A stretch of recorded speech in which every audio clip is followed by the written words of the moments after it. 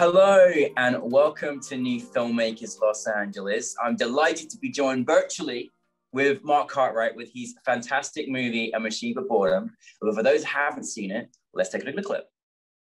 Has your life been empty and meaningless? Are you searching for ways to show people your true value? Well, have I got something absolutely perfect for you. Not only will it make you more attractive, but you will be the envy of all of your friends. Girls and boys will love you and think you are rich and look famous. It will never rain again, so you can throw out all of your umbrellas and go to the beach every day. Your life will be perfect. Everyone will want to have sex with you.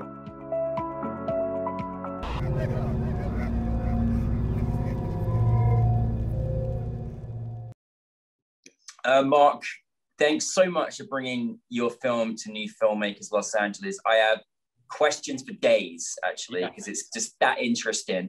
But for those that haven't seen it, tell us a brief synopsis of your film. Yeah, so it is basically it's an experimental film that reflects on consumerism and its relationship to self-worth and validation. And, the pandemic that we just went through, that we've been sort of, going through, is really forced people, I think, to spend time with themselves and to look at how they, find purpose in life. And so I just wanted to play around with that, especially in terms of consumerism, something that always interests me.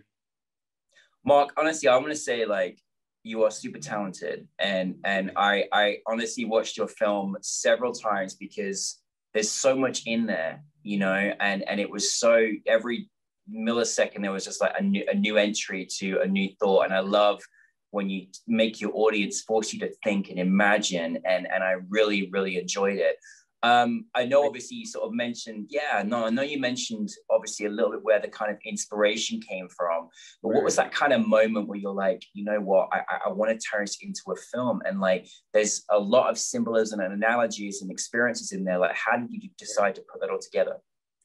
I'd been really dying to do experimental film. I watched a lot of it, and I think that, just sort of how people are in the world is always something that's interested me. I studied the relationship between media and society at NYU, and I just sort of, went right into it. So it's always been an interest of mine. And I think into the pandemic, I was walking around, there's all these billboards of services and things that just never happened, or, just all these products and, just sort of this advertising that was sort of pushing itself to things that were never going to happen. And it just really started me thinking about how I'm what are people doing now? Because you can't run out and buy a new outfit to make you look great because no one's going to see it really, so I was just really thinking, what are people doing right now? How are people finding their how are they validating themselves in just in life? So it sort of built from there. Yeah, I mean, there's so much in there, and I by the way, I thought the way that it was shot was wonderful. What did your kind of decision in terms of the color or black and white as such? What made you sort of move in that direction? Right. Well, I am a photographer, and I love black and white photography. And so that was number one. I just I love black and white film and everything. Obviously everything's moved to color, so people work on that, but I love a good black and white film. And I thought that for this particular film, I thought just that sort of starkness was really lends itself to the story. And I felt I really wanted to play around with the shapes and the shadows and the sharp lines and everything to sort of take people through this very sterile kind of environment for the character. And I thought that was better done with black and white. Yeah, no, I mean, it worked perfectly, and I love it. And it doesn't surprise me you're a photographer because, and it really did, it was picturesque to watch. Touching on some of the kind of consumerism, that you brought into the light there, it was just so kind of almost disappointing of just this conveyor belt and factory of life that we're just doing for absolutely no reason other than that's apparently what we're supposed to do. And and even just the example on the television of just we're we're enlightened by a special offer that has like 1 cent off, but you end up paying more. And I was just like, oh God, we're terrible. Why do we fall for this stuff? Like, was that something that you just thought, you know, I mean, again, this is everyday life. We're seeing this and experiencing this, but was that kind of an area maybe in your study you thought, I want to bring this to light? Yeah. I mean, definitely. I think like the older I get, like, you know, the more I sort of just examine just, you know, how we do sort of just machine through the world, and just like, we don't really question, I think a lot of times we just accept our reality. Yeah. And, you know, it's like the more, even now, like through the pandemic, I started getting into like, you know, investing and sort of like finance stuff. And you just sort of see how much is sort of given to us, and like sort of like, so that we sort of stay like, you know, complacent and just sort of do what we're supposed to, you know? And yeah, it's just like, the more you dive into it and think about it, things, and why am I doing what I'm doing? Like, you know, what is it, you know, what meaning am I placing on just anything, you know, that is coming, you know, to me.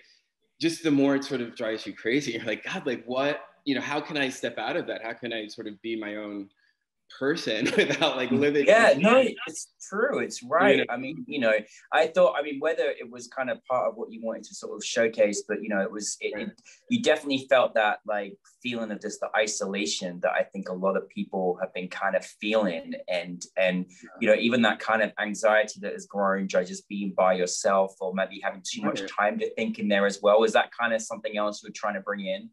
I mean, for sure. And it's like, even like touching upon, you know, even though we have like social media and everything, and even though everyone is technically together and sort of seeing everything, it is sort of isolating us. I feel like we as a society are becoming more and more and more isolated.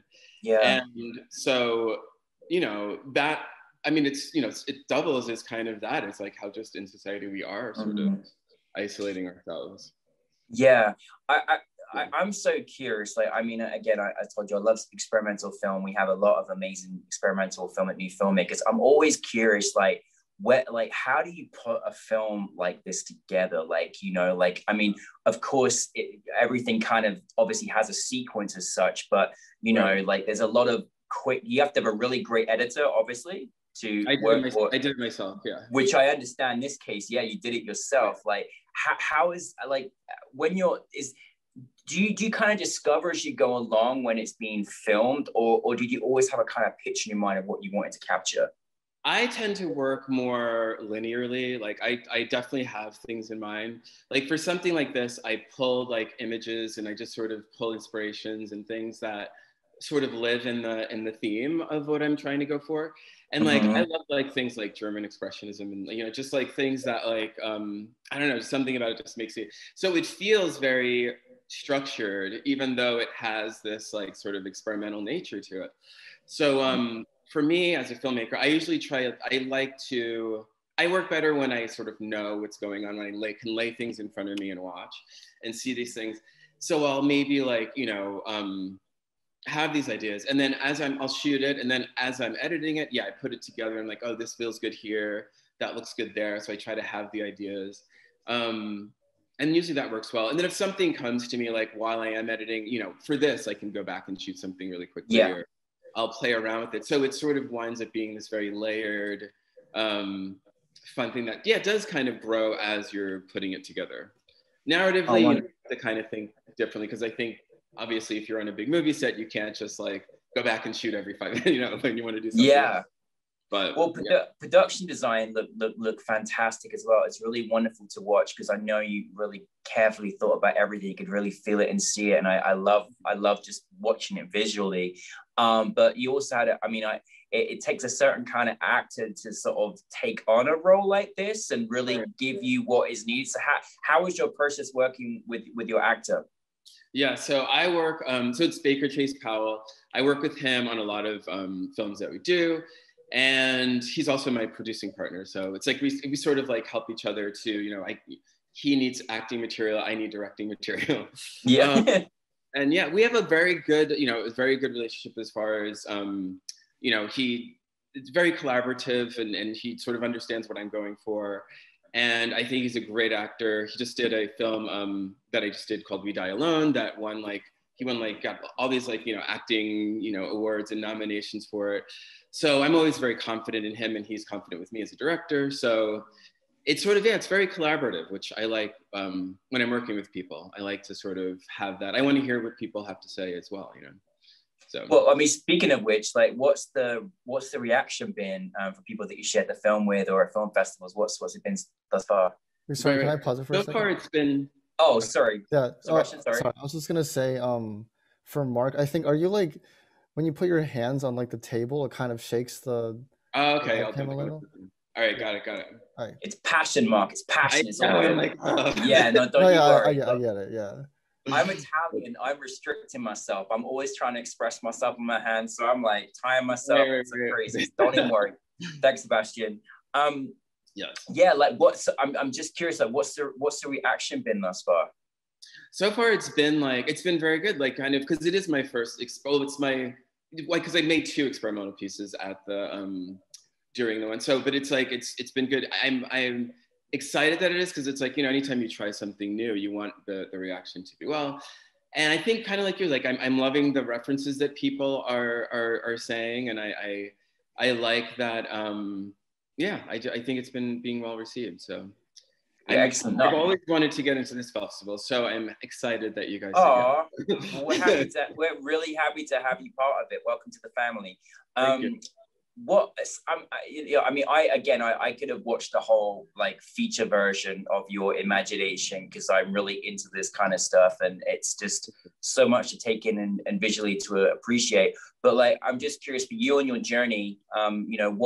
What kind of stories inspired you? What kind of stories do you want to continue to sort of make and create? I'm a huge horror fan, and I also like suspense thriller. So most of my thing, like, I like character-driven, like suspense and character-driven thrillers. I love like Darren Aronofsky. Like, I love his work. I love like that kind of deep like character, just with a struggling person. They just want to be accepted, or they just want, something that's so human and so basic, but is very complex at the same time.